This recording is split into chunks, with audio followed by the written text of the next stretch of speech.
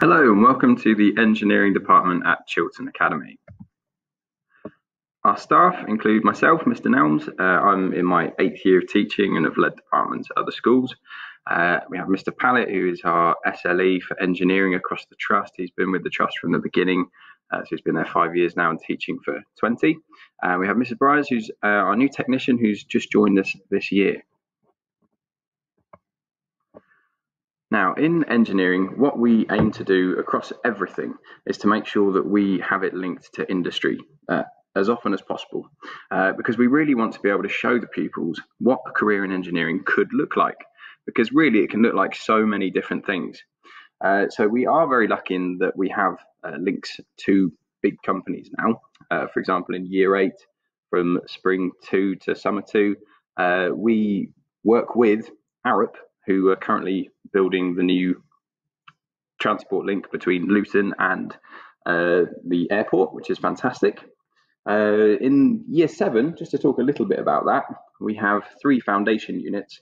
Firstly, to get them visually communicating, so we have lots of 3D drawing and design work, and this helps them to start being able to communicate ideas. Along with that, we're introducing them to what engineering actually is. Which is just it's a brand new concept for so many of them, and it's something that we feel is really important to get across. We then get them onto computer-aided design and manufacture. We have lots and lots of amazing equipment that I'll talk about in a minute, and then we do an electronics unit, which again is something that they haven't really touched on too much, but it does cross over with what they do in science here at Chiltern Academy, so there is some lovely cross-curricular link. And then Year 9 at the moment, we have 6 very specialist units that are designed entirely really to improve individual skills and to feed into Key Stage 4. So at the moment we're operating from 2 rooms. Obviously current times are a little bit different, and we've got 2 amazing workshops that are fully kitted out. There was huge investment, around $250,000 on state-of-the-art equipment for us in this department. So we are very, very lucky. We've got fully kitted out workshops, lots of machinery, lots of tools, and lots of things we can just show the kids. We can really put across the state-of-the-art equipment. So on the next slide here, rather than actually showing all the different bits individually, I've tried to put it all here. So we've got things like 3D printers, we've got vacuum formers, laser cutters. You can see we've got our F1 track. We've got lots of amazing laptops that are really, really good quality. We've got bandsaws, we've got CNC routers, we've got all the usual bits of equipment, all the hammers and tools and things like that. For electronics, we've got loads of soldering stations. We've got actually lots of metalwork equipment too, forges, lathes, welding, everything. So we're very, very lucky in that we can design our curriculum to fit all of these amazing things.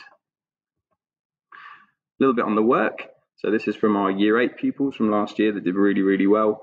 So I was saying about initially starting them on the drawing path and actually them being able to visually communicate their ideas both by hand and digitally, and we then take them through a design process, and we actually show them how the materials and how the properties and how everything they're making all fits together, and they then iterate their designs and hopefully produce something really, really nice and lovely like this. So the extracurricular, we're really, again, very lucky, very fortunate to be able to offer Vex Robotics Club, which was, particularly interesting to pupils who like the electronics side of our units from Year 7 and Year 8. And then we also have, as you can see in the middle pictures, and there's 3D printers, and we've got Fusion 360 set up, which is a lovely bit of software for the F1 in schools. And in fact, we had a really successful year last year with F1 in schools. We had a girls team reach the national finals. We also had 2 other teams do particularly well as well. So it's something that's really putting us on the map for extracurricular, and something that we will be pursuing and continuing and hopefully one day winning. So yeah, just a quick intro to what we do here at Chiltern Academy. And I guess ultimately we look forward to seeing your children here the following year, and hopefully wowing them with the new world of engineering. Thank you.